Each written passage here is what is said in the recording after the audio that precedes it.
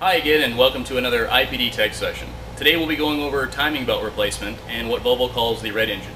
This engine was used from 1976 up until the mid-90s and came in both a turbo and non-turbo variant. This instructional does not cover the 16 valve. It covers the engines that are B21 through the B230. There are some small differences from engine to engine, and we'll go over each one of these as we go through this replacement.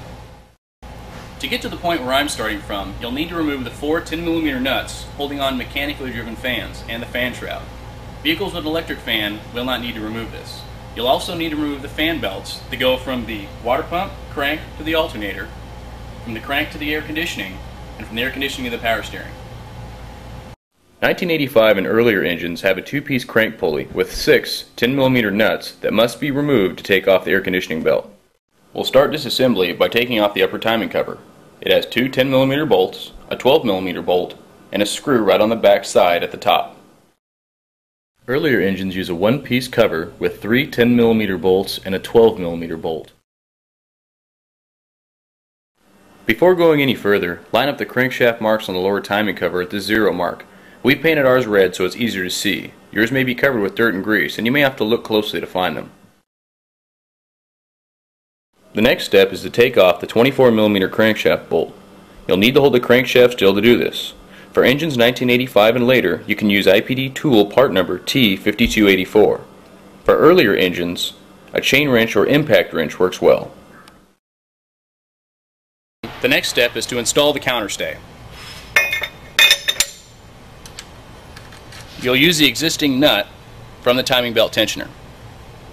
Once it's installed, use a 24mm socket to remove the bolt.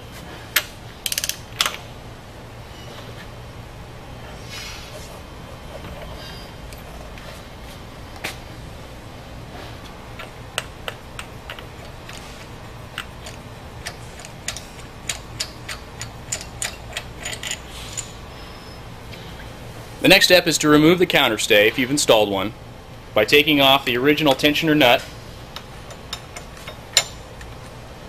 Remove the counterstay, temporarily reinstall the washer and nut on the tensioner, and remove the crankshaft pulley. Unlike many crankshafts, this one is not a tapered fit. It has a keyway at the bottom which fits snugly once the bolt is tightened. A slight rapping with a hammer may be necessary to remove it. The next step is to remove the 12mm bolt and the 10mm bolt from the lower timing cover and the crankshaft washer.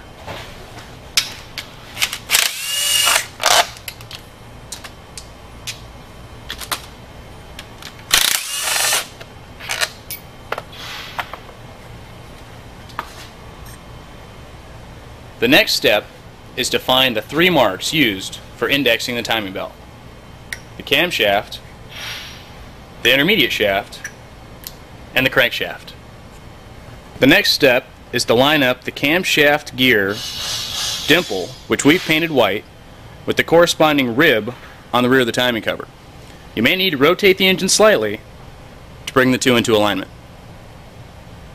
The next step is to compress the tensioner to relieve the tension off of the belt for removal.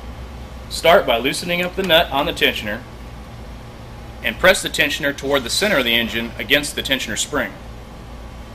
Tighten the nut back up and remove the belt.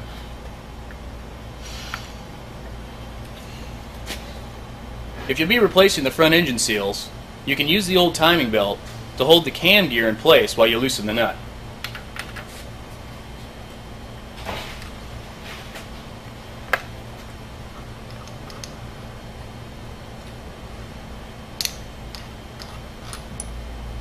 Remove the camshaft gear and the washer behind it. Check the timing belt tensioner bearing. Rotate it in your fingers. It should feel smooth. If it feels rough or like it has rocks in it, it's probably due for replacement. You'll have to take the tensioner off to get the back cover off. Now that it's fully compressed, you'll want to insert a pin into the retention hole and loosen up the bolt.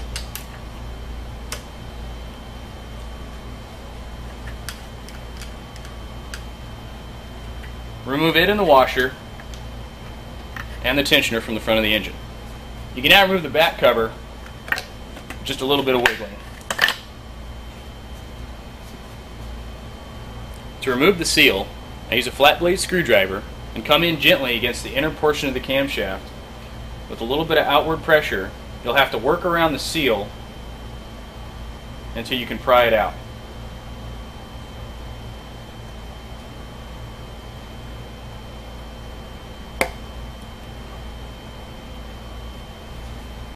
When installing the new seal, use just a little assembly grease or thin lubricant on the inside and outside edges of the seal. Using your fingers, press the seal in until it is just past the end of this chamfered edge. The intermediate shaft seal is done identically to the camshaft seal. Pay attention to the orientation of the crank gear and washer, as it's possible to incorrectly install them on some models. Make notes if necessary, and be very careful if you have to pry the crank gear off, as it's made of a very soft metal and is easily nicked, which can lead to premature belt failure. For the crankshaft seal, remove the gear and washer. The seal comes out and goes in, exactly like the other two. A common mistake is improper seating of the timing belt tensioner.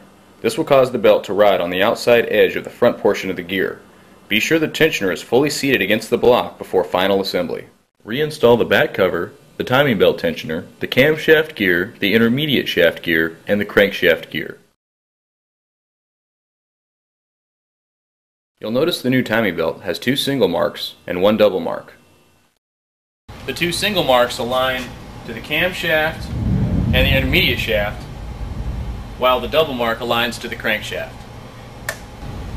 If the marks don't seem to line up, you may have the belt backwards. Install the new timing belt onto the engine, starting at the camshaft, working to the intermediate shaft, the crankshaft, and finally at the tensioner. Be sure no slack exists between the camshaft and intermediate shaft, or the intermediate shaft and the crankshaft. Be sure to check your single mark on the cam, the single mark on the intermediate shaft, and the double mark on the crankshaft. You'll note that initially the double mark on the timing belt doesn't seem to align with anything on the crankshaft. However, if the belt was folded all the way over, it would line up with the keyway. The tensioner self-adjusts, so loosen up the nut, allow it to fully extend, and then retighten.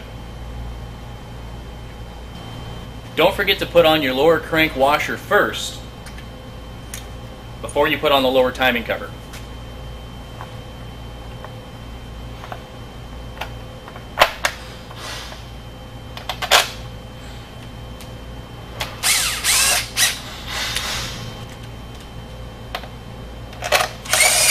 Be sure to line up the crankshaft pulley keyway with the key on the crankshaft when you install the crankshaft pulley.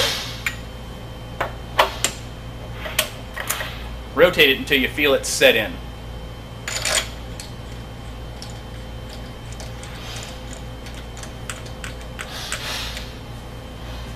Install the counterstay if you have one to tighten the crankshaft nut back up.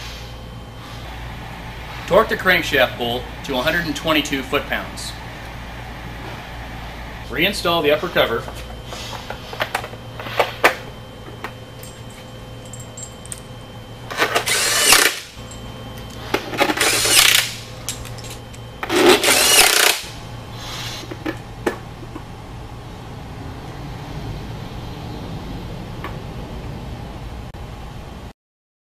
We hope this explains and illustrates the timing belt removal and installation on the Volvo red engine. If the marks are aligned as we have demonstrated, the belt is correctly installed.